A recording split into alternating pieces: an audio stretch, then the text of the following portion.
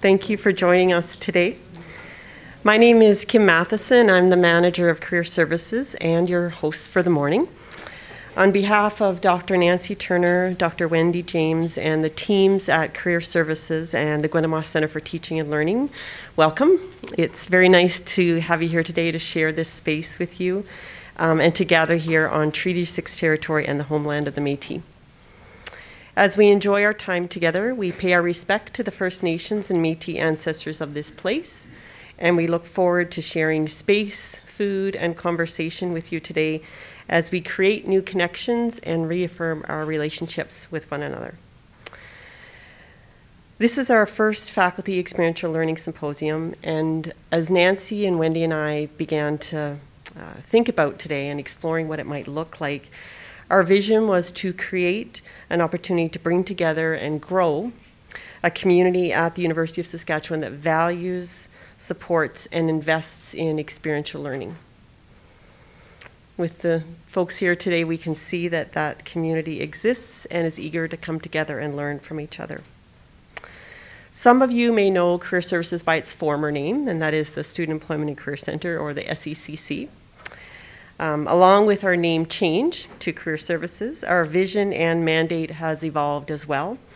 And we are really excited to share expertise and work alongside our talented colleagues at the Gwinnett Center for Teaching and Learning to support the experiential learning framework, which Nancy and Kathleen are going to speak to today, to contribute to this community and the important work, and ultimately to empower our students to become what the world needs. Two quick housekeeping items before we begin. So we will stay in this room for the first portion of the morning. We'll take a quick break at 10 and move to our breakout sessions. And then we'll come back here for a wrap up and then move to lunch.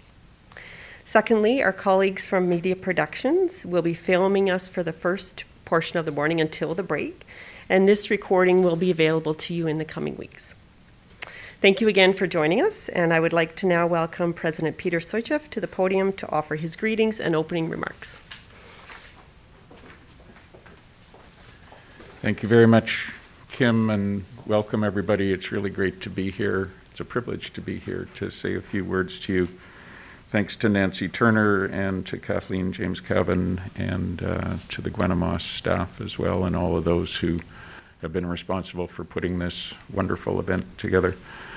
I'm not here to convince you of the importance of experiential learning. I'm here to lend my support to this really important work that you're doing, and to say a few reasons why I think it's really important for the university, for students, for the region that we live in, for the country that we live in, and for our times. We talk about the fact, as you were just mentioning, Kim, that we're the university the world needs, and a lot of people have at times misinterpreted that as a boast. You know, we're so important and so wonderful. The vastness of our greatness is wonderful to behold, and we are definitely needed by the world as a result. But it's not that at all. It's a commitment to service, and it's a challenge to ourselves to be better all the time, and to be wherever it's possible for a university to be as relevant as we can be all the time. It's a commitment to being outward facing. And that might sound like a truism in many sectors. It hasn't always been a truism with universities. And with this one, I think actually right from the beginning of our history, it has been. This has been a university of service, understanding the role that it plays in the province it's named after, understanding its role in a vibrant city, and so on. And if we're going to be willing to serve, if we're going to be an outward-facing university, understanding our purpose, the form that I believe that can take, and I'm sure you wouldn't disagree, the form that I believe that can take in teaching is in experiential learning. So I think it's really, really important. Students want the opportunities, employers want the talent, and governments, particularly our federal government, has been supportive of experiential learning in several recent budgets, not the most recent, but budgets before that. They've been very deliberate, and they've been very intentional about their support for experiential learning. And that gives us a great opportunity to move into that space as much as possible. I think I'm aware, probably not as deeply as you are, but still aware of the fact that if you look at the percentage of experiential learning opportunities across this campus, that number has grown steeply over the last few years. And many of you in this room are probably responsible for that success. And I really, really thank you for that. And I'm sure that thousands of students thank you for that as well, and indeed employers. So I don't think you're here today to discuss how to increase that percentage, although that would always help. But it's more to discuss what the value is, what the different forms of experiential learning can be, and to increase, the quality of it and the reach of it and our creative thinking around it. And I really applaud you for doing that, because I think that's the necessary next step as well. Another thing that I just wanted to point out is that this university plays a larger role than is typical of universities, even the top universities in this country, and we're among that group as a U15, in terms of the role that we play in the economy, the local economy, the regional economy, even the Canadian economy. And one of the forms that takes with us is the role that we have to play in what I call the innovation ecosystem here and provincially and regionally and across the country. And I'll just throw out a couple of observations about that and then close. Saskatoon is the second fastest growing IT hub in this country. It has been for several years now. It's documented, it's measured. We're behind only Kitchener-Waterloo. We're not behind Vancouver, we're not behind Calgary, we're not behind Edmonton, we're not behind Toronto, we're not behind Halifax, we're not behind Montreal, we're not behind Quebec City, you name it. We're behind only Kitchener-Waterloo, another region and city that has a tremendous U15 university. But Saskatoon is the second fastest growing IT hub in this country. It is the fastest growing location by far on the whole continent for venture capital investment. In other words, people who want to invest see a rich future, in all senses of that term, in Saskatoon and in the province, but particularly in Saskatoon. 4 companies were listed in the Globe and Mail's fastest growing companies in Canada that are in Saskatoon. 4 of them. Regina, no disrespect, I'm just giving a sense of where we are with this, had 1. Saskatoon had 4. So the employment opportunities and the creative innovation sector that we have at our doorstep is extraordinary and actually unparalleled in the country. I'll add to that, because I just saw this recently, that at the very top of the Globe and Mail's list of the best employers in the country are Saskatoon companies. And one Saskatoon company is number 1 out of every single company in the whole country. These are not things to ignore when we think about the opportunities that we would like to give to our students. So our role in that innovation ecosystem is extremely important. Kitchener-Waterloo wouldn't be first and ahead of us if it didn't have a University of Waterloo. And Saskatoon would not be second if it weren't for the fact that the University of Saskatchewan is right here in its midst. And I won't take your time to go through the many ways in which we've been very deliberate about our relationship with the city of Saskatoon, but we have been. So I'm just saying that, from the perspective of the opportunities that are on our doorstep for our thousands and thousands of students, they're many, they're varied, they're creative. And we exist in a city that relies on our students and wants to see our students employed and having learning experiences within it. And I'll finish with this. My background is in the humanities. I am a colleague of Kathleen James-Cavan's in the English department. I taught there for 20 some odd really wonderful years. And I've often reflected on the role that the humanities, the social sciences, the fine arts can play in a really rich and productive innovation ecosystem. And it too is immense. When I think back over the pandemic, I think about the fact that science did its part, the Veto Labs did their part, all of those working hard around the world to develop vaccines did their part. But what the world really needs now, along with that continually, back to the point that we are the university or want to be the university that the world needs, what the world really needs is the communication skills, the understanding of diversity, the recognition of political differences, all those things that the humanities, the social sciences, and the fine arts can bring to us. I just mentioned that to say that there's a huge role for experiential learning for students in those disciplines, which amount to many of our students around this university. The roles aren't restricted only to students in the STEM disciplines, although of course those opportunities are there as well. We have many kinds of programming that support experiential learning at the university. The RBC Learn to Work, Work to Learn program, the Ripen program, the Future Skills Innovation Network, or Fusion as it's called. And these are testaments to a lot of different organizations understanding the capacity that we have and the opportunities that we have here for our students and wanting to leverage them and wanting to invest in them. So that's my little pitch for why, and it's just a beginning, but Nancy told me I couldn't go on for an hour, much as she was trying to be accommodating, for why the work that you're doing is really, really important. Universities are changing. Our post-pandemic shift project encourages us to think about change, to take risks, to not just look back and say, well, we want to return to the way we were before the pandemic. And the whole project, if I can call it that, of experiential learning at the University of Saskatchewan is a perfect opportunity to think in those ways.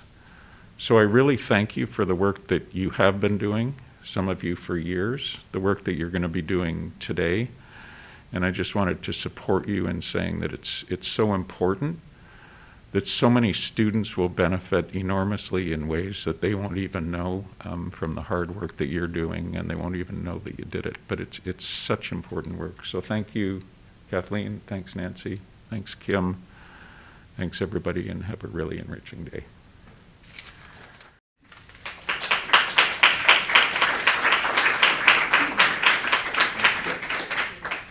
Thank you, President Stoicheff, for lending your thoughts today and sharing your support with us. I would now like to invite Dr. Nancy Turner, Director, Teaching and Learning Enhancement, and Dr. Kathleen James-Cavan, Chair, Teaching, Learning and Academic Resources Committee of University Council and Associate Professor, Department of English, to share some history and context for experiential learning at USask and our new proposed experiential learning framework. Fantastic. Well, it's so wonderful to be here with all of you today. I have to say I was walking across campus and just so excited about being physically in a room with a group of people talking about teaching and learning. I certainly have valued all of the opportunities to do so virtually over the last couple of years, but this is just fantastic to see so many familiar faces and some new ones as well. The demand that and interest we had in this session was really also quite overwhelming. In fact, we had the spaces fill up within days of this opening up for registration. So to President Stoicheff's point, there's a lot of interest, a lot of demand, a lot of people across the campus who are, and our campuses who are committed to this work and see the value and importance of it. So for those who I have not had an opportunity to meet yet, my name's Nancy Turner. As Kim said, I'm the Director of Teaching and Learning Enhancement here at the University of Saskatchewan.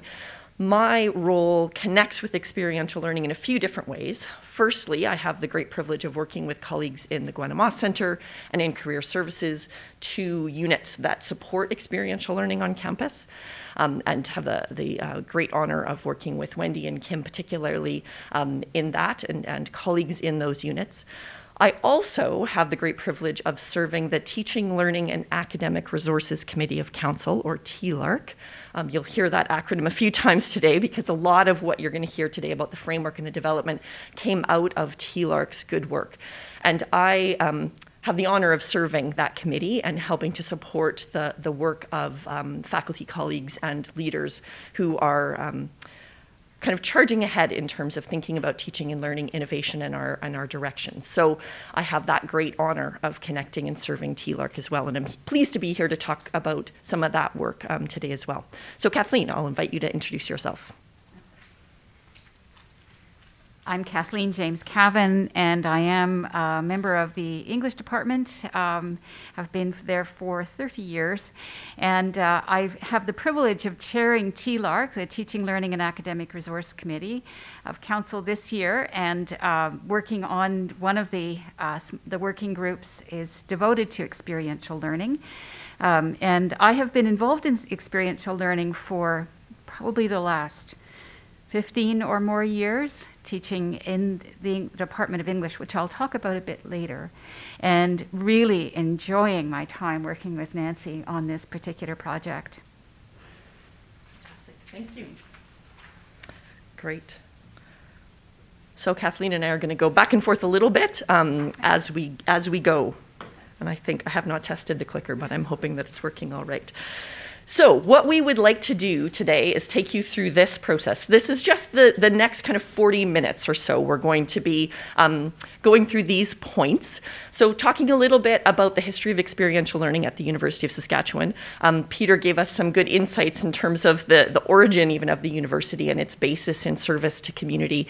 And we've really, in the last kind of decade, solidified that and clearly had experiential learning as a priority for the institution. So we'll talk a little bit about that to kind of ground this in that context.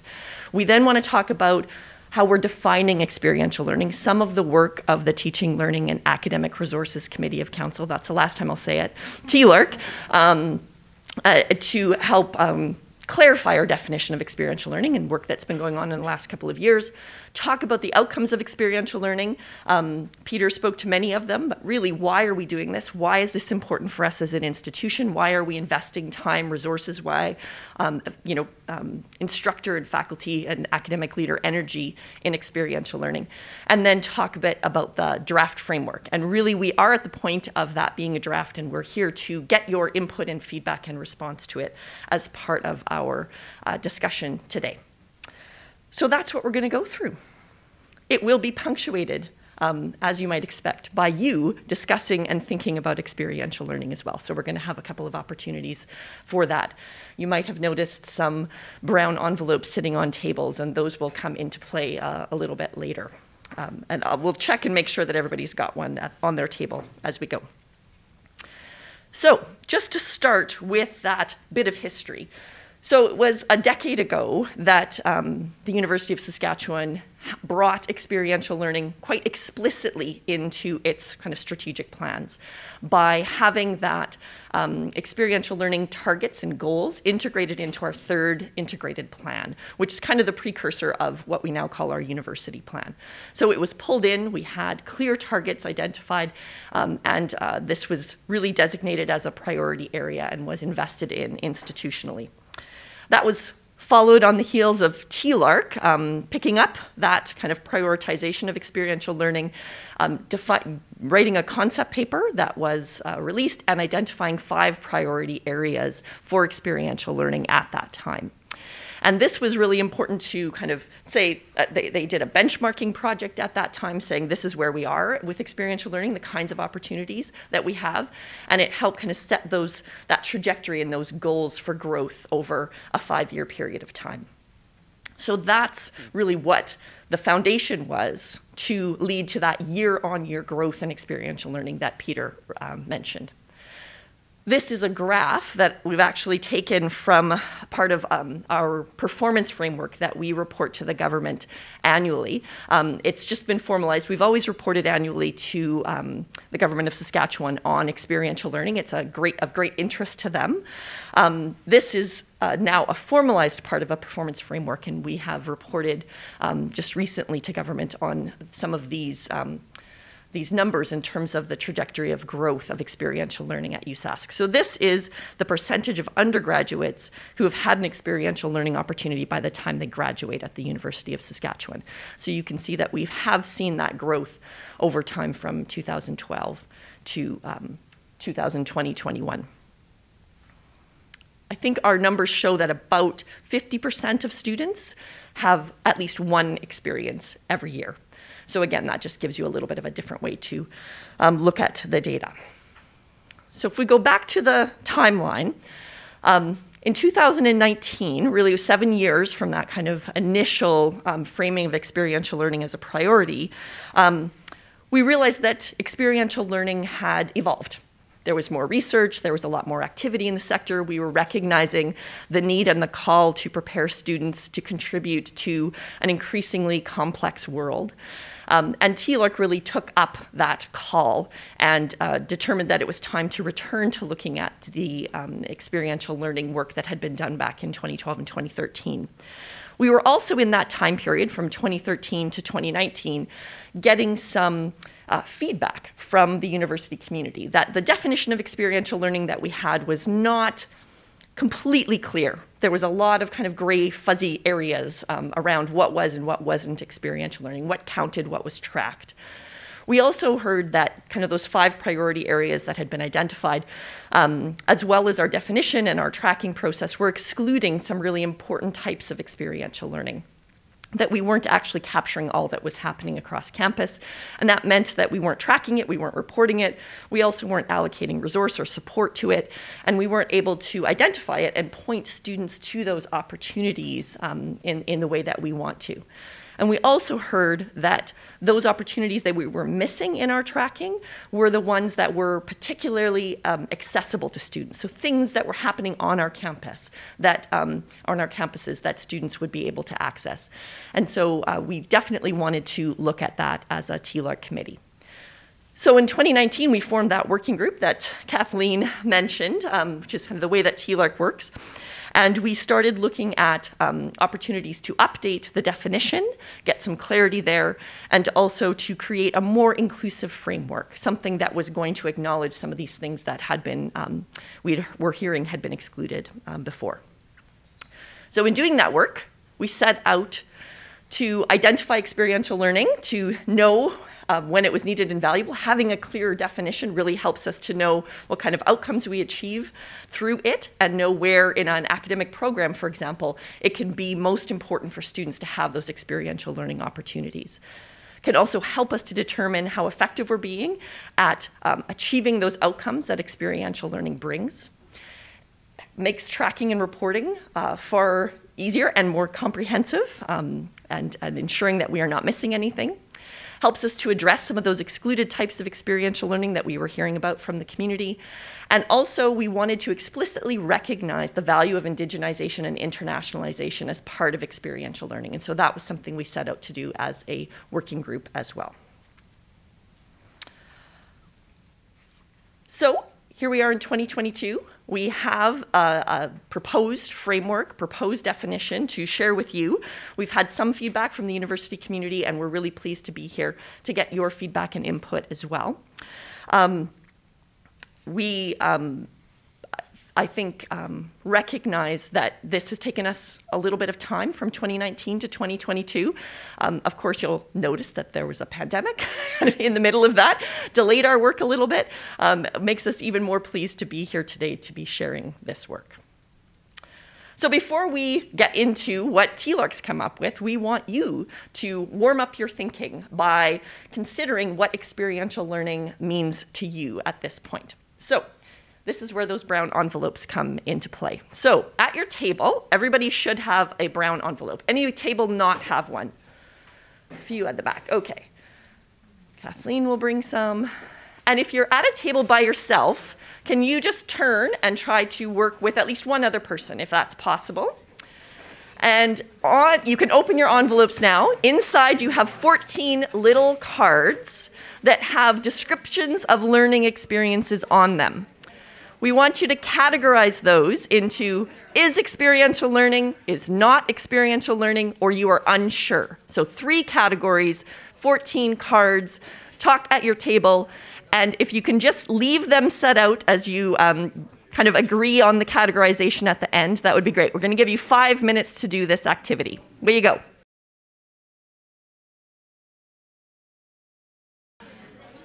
Okay, I'm going to bring everybody back together. Now, we could probably have a long, very rich discussion. I also saw some people had the one-page handout that they were referring to, so that's excellent. Use of resources at hand. Fantastic. Okay, just leave your cards out if you can, if it's not too disruptive to having them out in front of you. We are going to return to those cards nearer the end. So I mentioned at the outset when I was giving kind of a bit of that context and that history that there was some concern around the clarity of the definition of experiential learning that we were using. So what has TLARC kind of been devising, obviously drawing strongly from the literature and expertise, how are we defining experiential learning? What have we come up with? And again, the one-page handout that you have gives you some insights into that.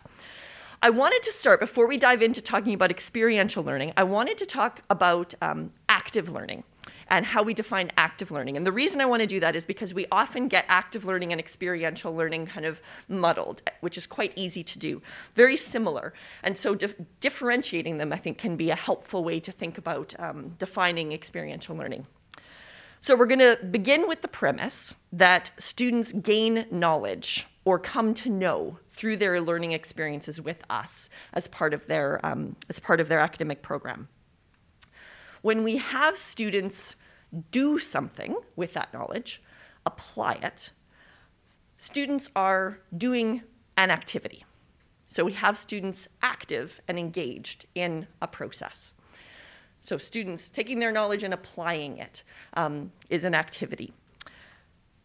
This is really helpful. We know we do this in our classrooms quite frequently. We get students to engage, we get them to think, and that is incredibly helpful. We make it an intentional learning experience when we add feedback and reflection. That's what turns it from students doing an activity to students being engaged in active learning. And that feedback and reflection is really crucial. And again, I see heads nodding. I know this group will be very aware of this. That feedback is where we let students know how their application of that knowledge, how they did in that. What they got right, what they could do differently, how they could adjust. And we can give them that feedback in a lot of different ways. It doesn't necessarily mean we're giving them written feedback. They could talk to a peer. We could show them what good looks like. They could discuss it. And we could give them a correct answer if it's something that's more of a formula problem. And then we give them that opportunity to take that feedback and think about what they would do the same or different next time in that application of knowledge, that reflective piece. And that's what gets us to active learning. So how is experiential learning different than this? In experiential learning, we add context, where the context is actually a really important component of the learning and the outcomes that we want students to achieve. So it's that essential component. The application occurs in that context. So just as with, and that's what experiential learning is, just as with active learning, if we take away the reflection and feedback, we have students doing an experience. Again, can be valuable, but it's that feedback and reflection that really gets us to that experiential learning. So that really critical piece. It turns it from something that is just students doing an experience to students having that intentional learning opportunity. In this, we've got really 4 essential elements of experiential learning, and you'll see those defined on your one-page handout. That feedback and reflection, which I've talked about, and that doing or application in context. I wanted to just talk a little bit more specifically about that doing in context, because the way we define those is important, again, in helping us determine what is and isn't experiential learning. So to be experiential, there we go. To be experiential learning, for that doing in context, we want students to apply their knowledge by actually doing an activity. We want that to be creating a situation where there are unpredictable factors, where students have to make decisions in that application and kind of navigate some level of complexity. And that application should happen in an authentic context, where students make decisions and they are actually trying to determine what the best path forward is as they go throughout the process of applying their knowledge. So that authentic context could be because they've got an authentic problem that they're dealing with. It could be that they have a real client that they're working with that gives it that authenticity. It could be that they have an audience beyond the class that they're sharing outcomes to. In some way, we are making that more complex, having students make decisions and navigate that unpredictability in the application in context. So let's just work through an example. There we go. So we often talk about labs in experiential learning. When is a lab experiential learning and when might it not be? So it's a question we often get asked. So I have chosen this example. So in a first-year lab, we have students learn the steps of a process to get to a correct result. We have students actually using lab equipment to actually gain those kind of technical skills that they need as they go. They might get feedback throughout the process if they have a question on something that didn't quite go right, or the lab instructor kind of comes by and gives them some guidance on what they're doing. And they might get a mark on a lab report at the end. This wouldn't be experiential learning, and that's mostly because of that unpredictability. They're following steps, they're not having to make decisions or limited decision making, and so it's more formulaic in terms of what the students are doing. Really important active learning. They are gaining really essential skills, but it's not flipping into that experiential learning form.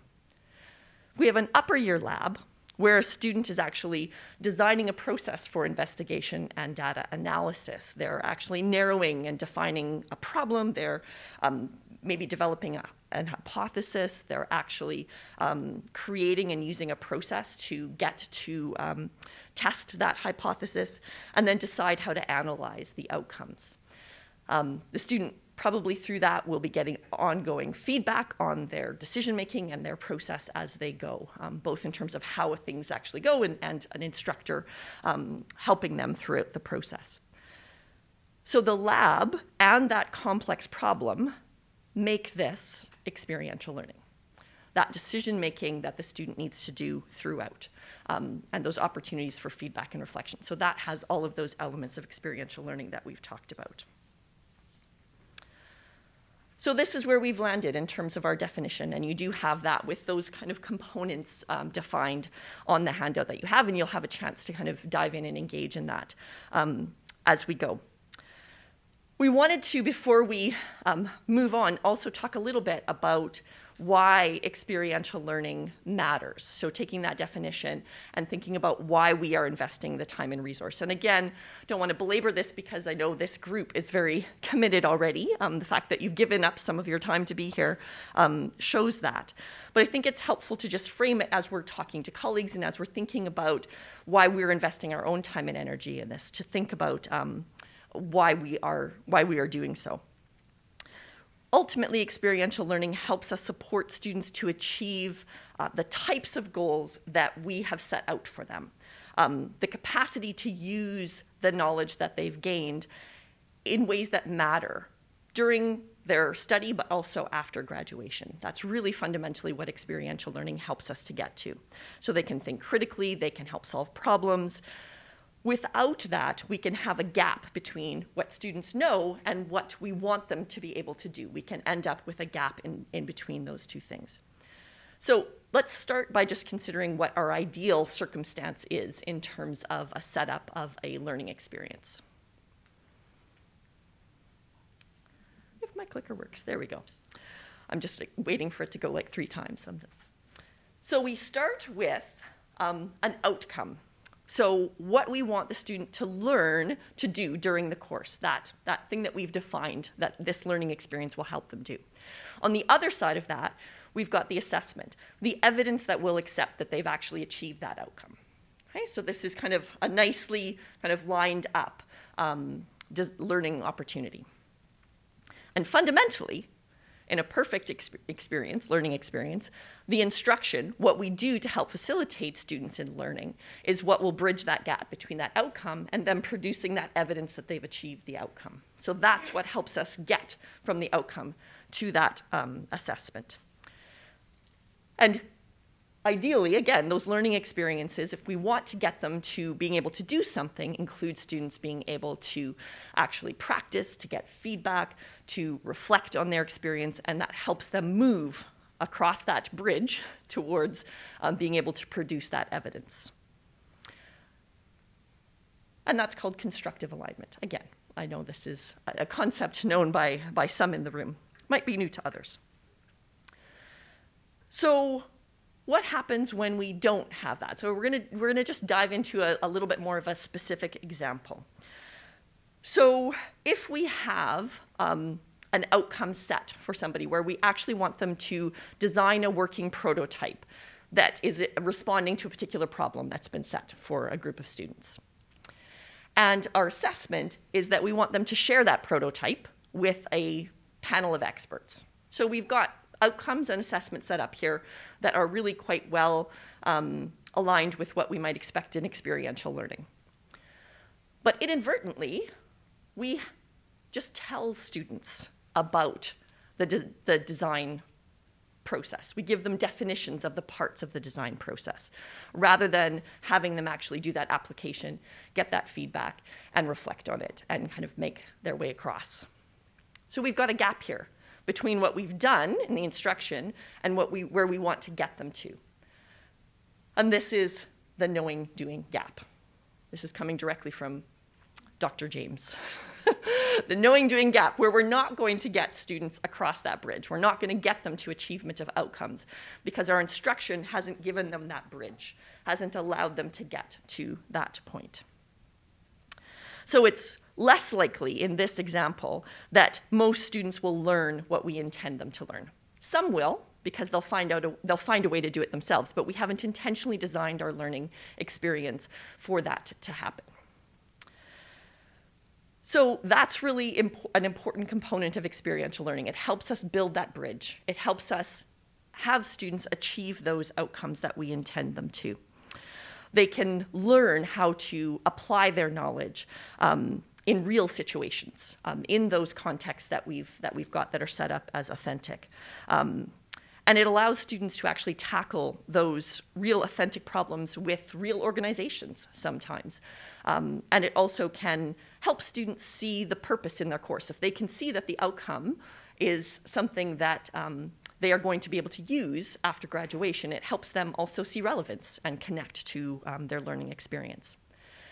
And ultimately, we've set in our university plan a goal, an ambition, to have distinguished learners who can address the greatest challenges and opportunities. Our graduates can address the greatest challenges and opportunities the world faces, and that certainly requires application of knowledge in complex ways. So we're going to now go to Kathleen, who's going to share a little bit of why experiential learning kind of has mattered to her and her experiences of leading experiential learning. Okay.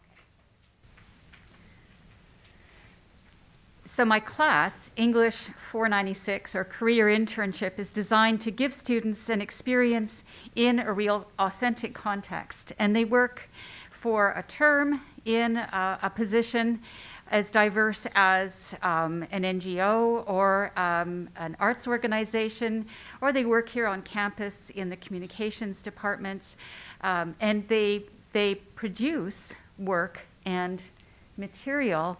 But along the way, what happens is that students find out that they really can write I know that seems strange for English students, but when you have students who are prepared to write essays for 4 years of their lives, and then they need to translate that capacity into a real life context, there's a gap. There's that learning doing gap. The course that is offered by my department, and I've had the privilege of teaching for the last few years, is an opportunity to bridge that gap. And what I experience in the teaching, which is so exciting, is that transformation from a student who can frame a really wonderful essay, but doesn't really understand how to make their ideas clear to the average person. By about February, because we offer it in term 2 every year, by about February, just before reading break, light bulbs tend to go on, and students say, I really can affect the world by my writing, by the newsletters that they write, or the grants that they learn to write for their NGOs. They engage in real, authentic writing situations. So I wanted to give you an example of, now you won't be able to read the material here. The students spend the vast majority of the course time actually in their authentic workplace. The student who produced this poster was working with the Saskatchewan Literacy Network and worked on clear language. And one of the things I'd like to challenge my students with is at the end of their course, they produce a research essay, but they also produce, because English students think in words, I asked them to produce a poster with illustrations of their research paper that they produce at the end.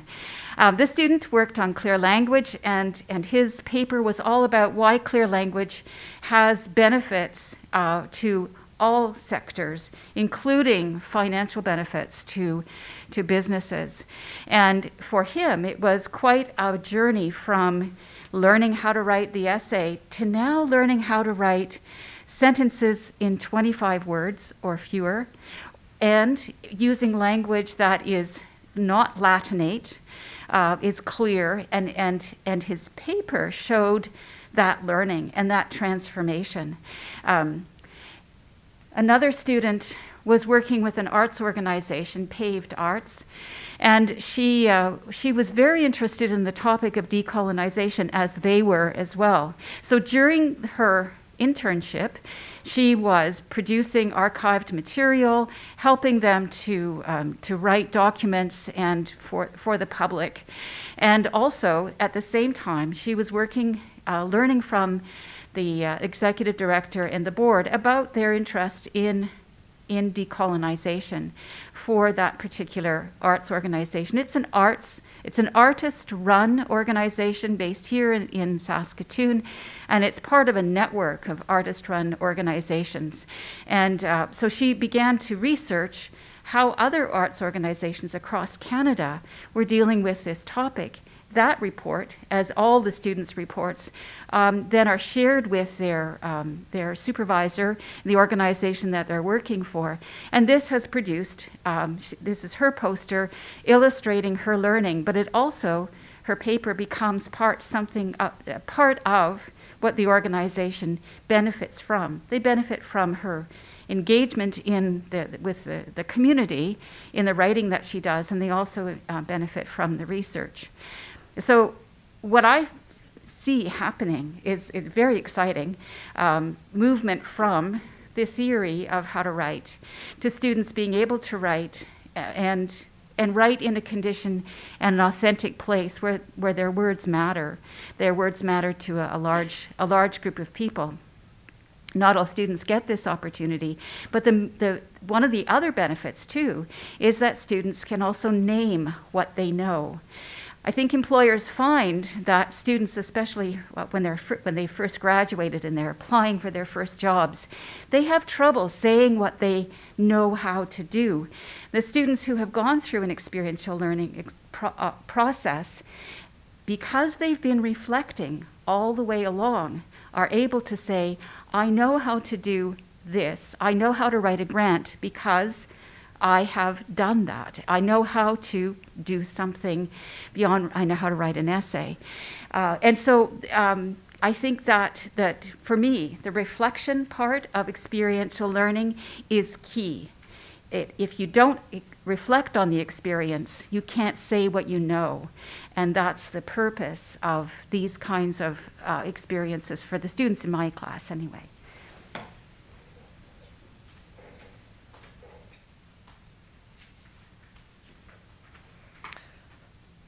Brilliant. Thanks, Kathleen. Thanks for sharing that experience.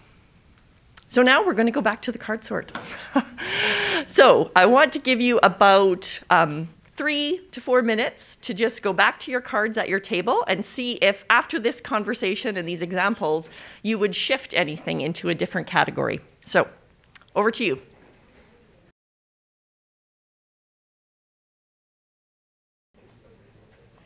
Just before we wrap up and hopefully have a couple of minutes for questions, I just wanted to go into that draft framework that we talked about, which includes the definition. And we've spent a lot of time talking about the definition because it's one of the most complex components of the overall framework.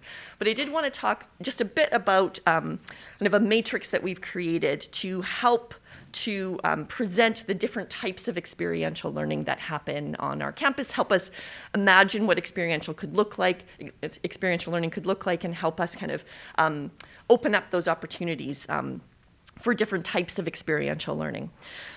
We wanted to recognize that experiential learning can happen in different locations, and we kind of alluded a little bit to this at the beginning. So there are different locations where experiential learning can occur. As long as the experience that's created, that's intentionally designed, meets that definition, experiential learning can in fact occur within the classroom. It can occur within a lab, within a performance space. It can also occur, of course, in a professional context or some other type of immersive context that's not on our campuses. And all 3 of those are perfectly valid locations for experiential learning to occur. We recognize that as we move from kind of classroom-based experiential learning opportunities to that more immersive context that's kind of outside of the academic environment, the complexity of those opportunities, that context grows. And the richness and the depth of learning that students can get by having to navigate that complexity certainly is there. They can learn from all facets of that more immersive experience.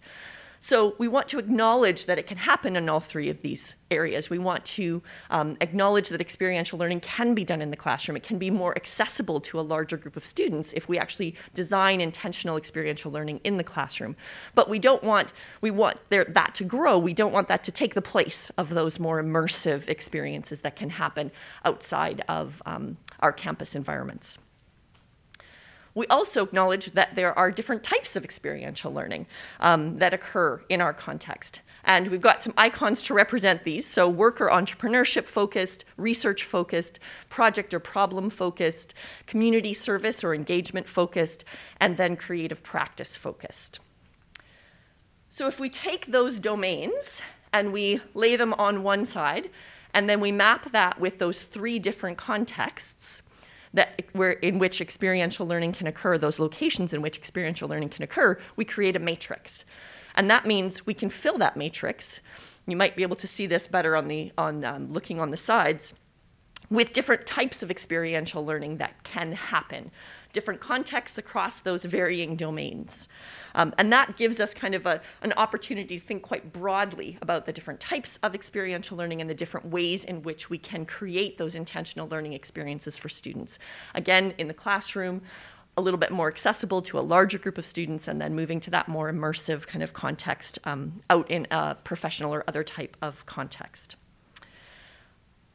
And also, in addition to this, in alignment with our intention to have students be able to engage in an intercultural society, to be able to work on advancing inclusivity both in their learning but also after graduation, we have added some intentional amplifiers.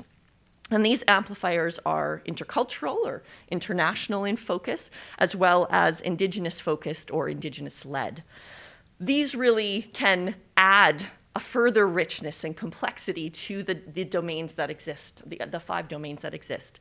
So a student, for example, could work with an Indigenous community partner on a community-engaged project. And that could add that complexity and richness to that experience for that student. We could also see a student undertake a project with an intercultural lens, for example, in the problem or project-focused strand. So again, adding that kind of complexity and richness. This does definitely require intentional planning, careful planning, so that we are in fact supporting students in having those intercultural and kind of inclusivity-focused activities as part of their experiential learning. And that's something that we can talk about when we get into our breakout groups as well. So that's the overall framework. And I want to just open it up. I think we've got just a few minutes for any questions or comments if anybody wanted to either reflect on your card sorting or have any reflections on that definition or the framework as it's been presented today. Hi, my question is about the graph you showed early on about the increasing level of experiential learning opportunities. And I'm wondering what those actually track. Like, was that tracking the breadth of experience that you just listed? Because I think those are maybe harder to ferret out. So I'm wondering what that graph represents. Yeah, great question, Candice. That graph is capturing some of what we've got to find here in the framework. So over the last couple of years, we have expanded and ensured that we were looking at things like performance-focused, our creative arts, and getting a little bit more inclusive in that way in our counting. But it doesn't include everything. And I agree with you, they're going to be more challenging for us to track and report on.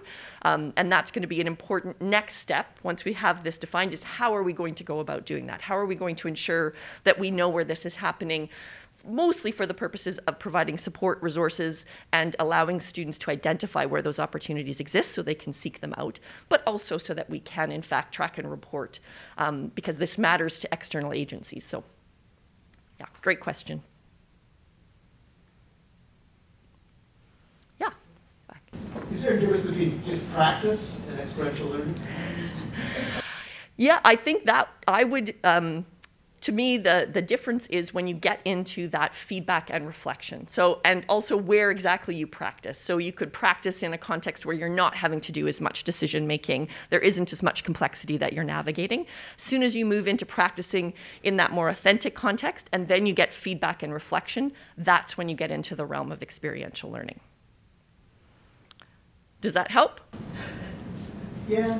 So practicing and coaching, like on a sports team, is that experiential learning?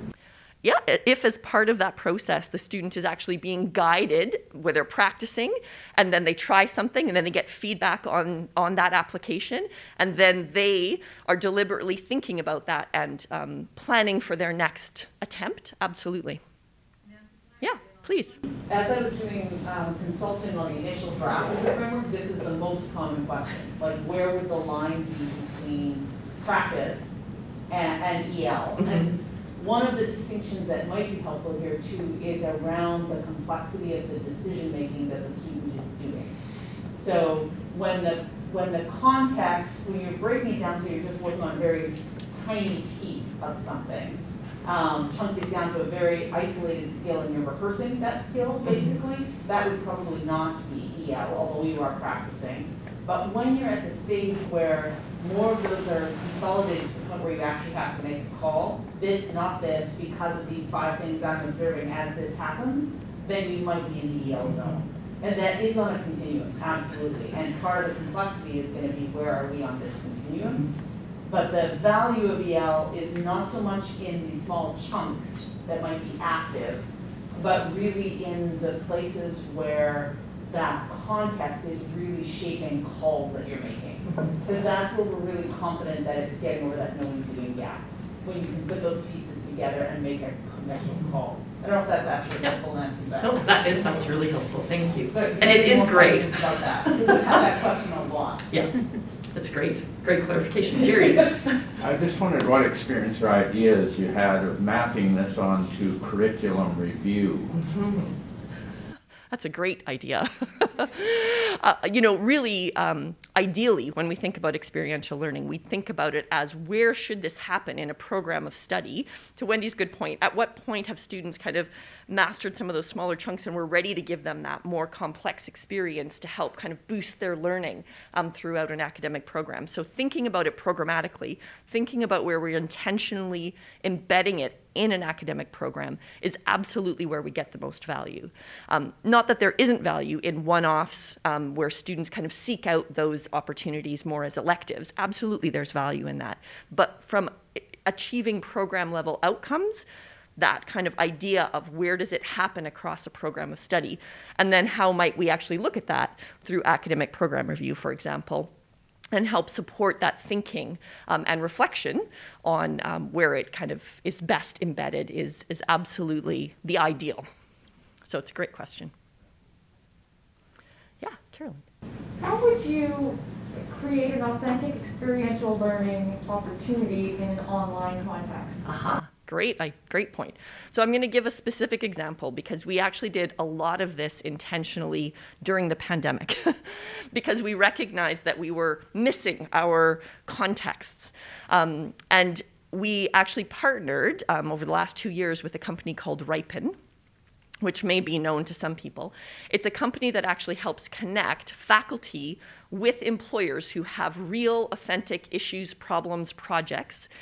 And faculty can connect with them through Ripen and with the support of career service colleagues to actually take that project, process, or problem and have students work on it as part of their study. And it's all done virtually. So the students don't have to go into that workplace. They don't have to relocate. They can actually work on that real problem in a virtual context and help collaboratively develop solutions and give those back to the employer. The employer then actually gives feedback to the students on how helpful they were. And so the employer benefits from having students actually consider their problem and through guidance, right, by the instructor, help to come up with solutions. So they get kind of a myriad of solutions presented to them, and the student benefits from having that real context and interaction with an employer. So that's just one example where we can actually have a virtual experience that still provides that richness of context. Yeah. I think I'm probably out of time. Kim's not giving me the, but we are going to take all of these conversations and move them into the workshops now. So I really appreciate your engagement, your thinking, your questions, and thank you very much. I'll pass back over to Kim.